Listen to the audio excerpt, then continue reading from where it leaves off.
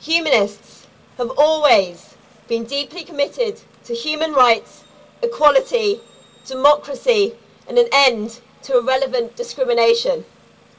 The British Humanist Association has a long history of active engagement in work for an open and inclusive society where people of all beliefs will have equal treatment before the law without exception.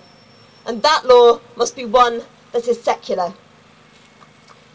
We know that the practice of religious law will often operate in discriminatory ways against women, children, gay people and others. And we know that religious laws and customs are not underpinned by human rights principles.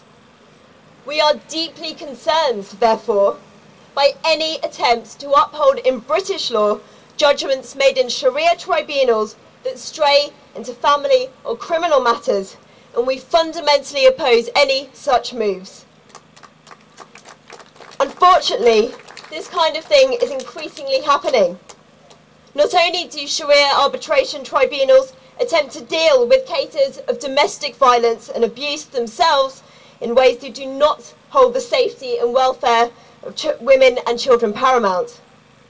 We have heard from the Ministry of Justice that the Crown Prosecution Service itself, in its wisdom, will sometimes refer domestic violence cases to Sharia tribunals.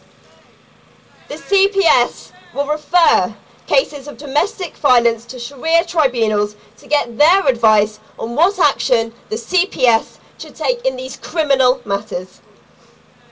These are the kind of issues that the BHA is deeply concerned about, and the kind of issues that we work with our friends in other organisations to fight. Southall Black Sisters, the End Violence Against Women Coalition, Women Against Fundamentalism.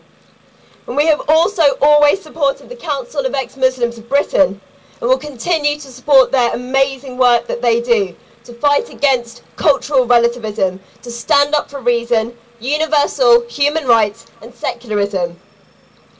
In a society that enshrines in its laws the principles of equal rights for women, rights for children, gay rights, freedom of religion and belief and more, we, all of us, have a duty to try to ensure that discriminatory, misogynistic, gender unequal, oppressive religious laws are never upheld by the laws of the state.